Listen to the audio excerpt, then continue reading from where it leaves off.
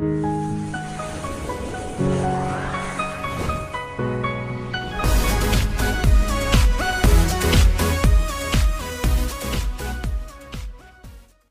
दोस्तों, आपका स्वागत है मेरे चैनल फिल्मी सेंट्रल में। दोस्तों, वीडियो को शुरू करने से पहले आप सभी को हैप्पी इंडिपेंडेंस डे। तो दोस्तों, आज इंडिपेंडेंस डे के मौके पर बॉलीवुड की दो बड़ी फिल्में रिलीज हुई हैं।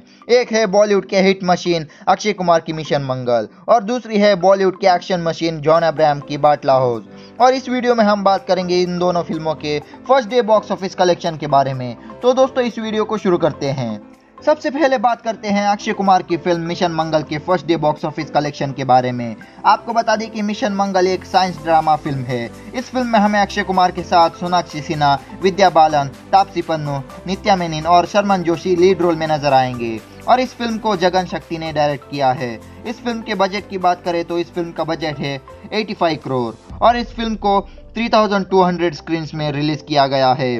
अब बात करते हैं मिशन मंगल के first day box office collection के बारे में। फिल्म को क्रिटिक्स और पब्लिक से बहुत ही जबरदस्त रेस्पॉन्स मिला है। इसे देखते हुए लग रहा है कि मिशन मंगल ने अपने पहले दिन 20 से 25 करोड़ तक की कमाई कर ली है। अब बात करते हैं जॉन अब्राहम की फिल्म बाटला हाउस के first day box office collection के बारे में। आपको बता दें कि बाटला हाउस एक एक्शन थ्रिलर फिल्म है। इस फिल्म में हमें जॉन अब्राहम के साथ मृणाल ठाकुर और रवि किशन लीड रोल में नजर आएंगे और इस फिल्म को डायरेक्ट किया है निखिल अडवाणी ने। इस फिल्म के बजट की बात करें तो इस फिल्म का बजट है 60 करोड़ और इस फिल्म को 2200 स्क्रीन्स में रिलीज किया गया है।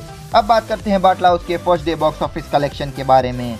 फिल्म एक सच्ची घटना पर आधारित है और इस फिल्म में हमें ज़बरदस्त एक्शन भी देखने को मिलेगा और इस फिल्म के सभी एक्टर्स ने बहुत ही अच्छी एक्टिंग की है। फिल्म को क्रिटिक्स और पब्लिक से बहुत ही अच्छा रिस्पांस मिला है। इसे देखते हुए लग रहा है कि बाटला हाउस ने अपने पहले दिन 15 से 20 करोड़ तक की कमाई कर ली है।